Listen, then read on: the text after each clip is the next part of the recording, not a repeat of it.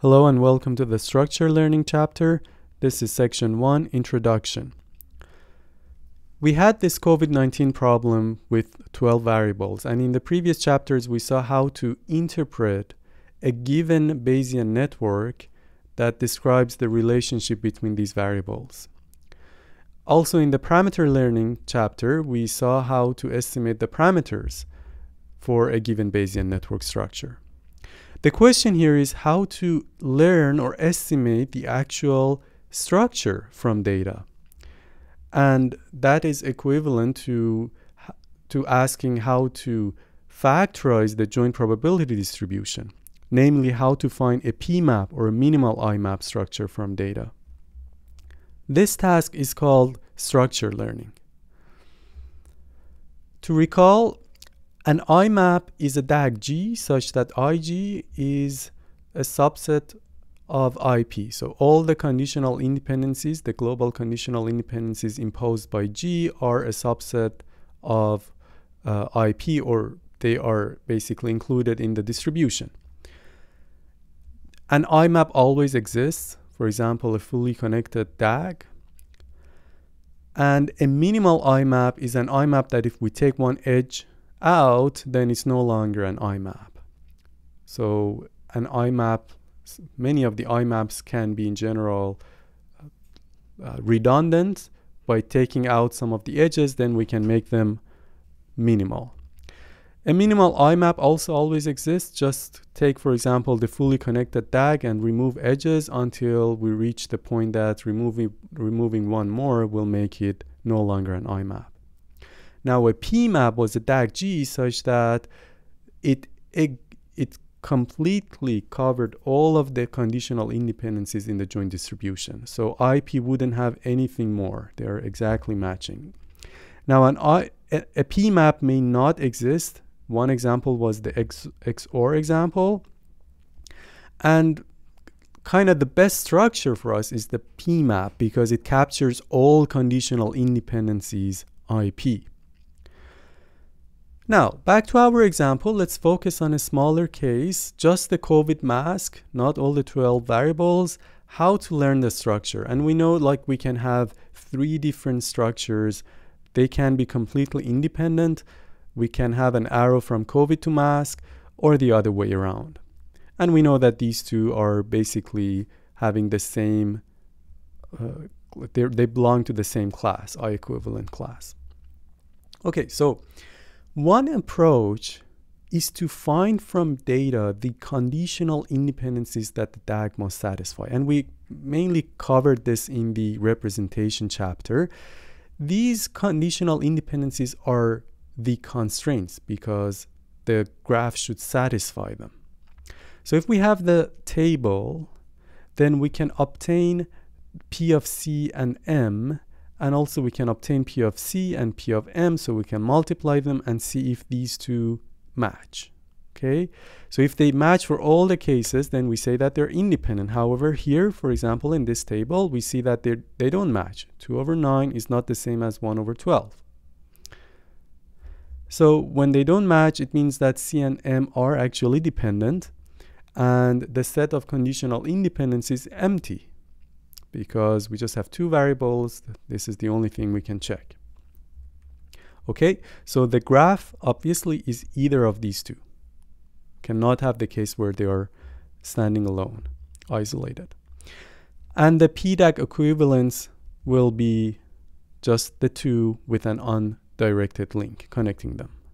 This approach is called constraint-based because it's based on the constraints. And you may say that, didn't we already cover this in the representation chapter? Well, let's see what we exactly did here. First, we found the conditional independencies from data. We haven't covered this before. Secondly, we found the structure from the constraints. But how did we exactly do that? Well, we just checked which of these 3 structures satisfy the constraint that we found from the table. Just imagine that we have a huge network with many number of variables. We cannot just check every single network and see if they satisfy the constraint or not. It will be very costly or infeasible. So we need to come up with an algorithm, and that's the focus of our next sections. So those are the challenges with this approach. Another approach is based on the idea that the true Bayesian network must maximize the likelihood. If the data was generated based on some Bayesian network, meaning that the underlying joint probability distribution was factorized according to the structure of that Bayesian network, then at least intuitively, when we have sufficient number of instances, then we expect that the likelihood is maximized for that Bayesian network as well. So in this approach, we find the structure that maximizes the likelihood. How? Well, a Bayesian network is constructed from a structure and the parameters. In the parameter learning chapter, we saw how to maximize the likelihood of the parameters. And we saw that it was extremely simple. We just counted the number of, for each node, the number of times that the node and its parents, the specific value of the parents, appear, and we divided it by the total number of times that the parents appear. So this will be the maximum likelihood estimate for a particular structure G. Now, if we want to find the structure G that maximizes the likelihood, it's equivalent to finding the structure G whose parameters theta MLE of G maximizes the likelihood. So max G, max theta of this whole likelihood term is of course equivalent to finding only the G whose likelihood is maximized under MLE.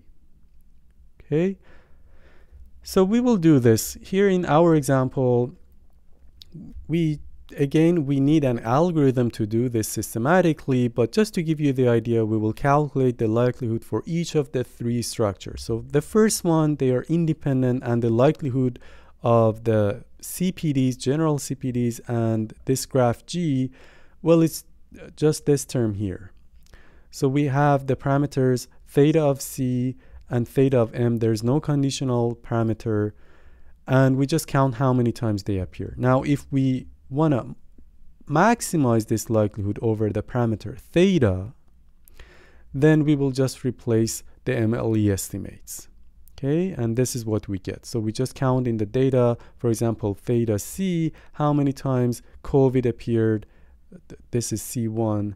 So divided by the total number that was in the table, and so on with all the other parameters. So this is the number that we will get. Similarly, I can calculate the likelihood for the other networks. Here I have mass condition on COVID, so I will have the CPD of M condition on C, and I can maximize these parameters using the MLE technique, and at the end I will find the likelihood of this structure. Now note that this likelihood is greater than the previous one, than the case where mass and COVID are independent. So if I'm gonna use the likelihood as my condition for choosing the structure, then I have to choose this one, okay, when the two are linked to each other. And it's not surprising to see that when I flip the link, then I will get the same final likelihood. So the structure that I was interested in that would maximize the likelihood appears to be either when mask is linked to COVID and COVID is linked to mask, or the class PDAC, the equivalent, the I equivalent class, where there's just a link between them. Now note that here likelihood was simply a score to measure the goodness of fit. One can use other scores, as we will see in the next sections. So this approach is called score-based, not necessarily likelihood-based. It is called score-based, and the idea here is to come up with some score and have an algorithm that would systematically look into the structure that will maximize the score. Okay, so overview of what we covered here. There were two main approaches to learn the structure. One was constraint-based, and this requires finding the conditional independencies from the data, and also an algorithm to find the structure from IP. The score-based requires a score function such as the likelihood, and also it requires an algorithm to find the structure that maximizes the score. Back to our roadmap. In the representation chapter, our goal was to find a Bayesian network that factorizes the joint probability distribution according to all of the conditional independencies in the data. And this was equivalent to the structure being a P-map if one exists, or a minimal I-map. So the goal was really to find a P-map or minimal I-map, or the class PDAG, because some of the links could take arbitrary directions from the data.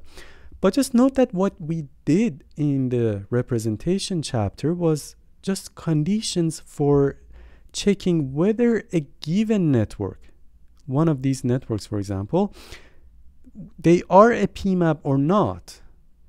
We didn't discuss how to find one of them. So a systematic search for finding the Bayesian network from the data, we didn't really cover that. You may say that, well, we can just exhaustively look into all of these cases and find the one that is a P-map. Yes, but as we discussed, this is computationally costly and often infeasible. Here the goal is the same. We still want to find a P-map, but we want to do that systematically. How? We will see that in the next videos.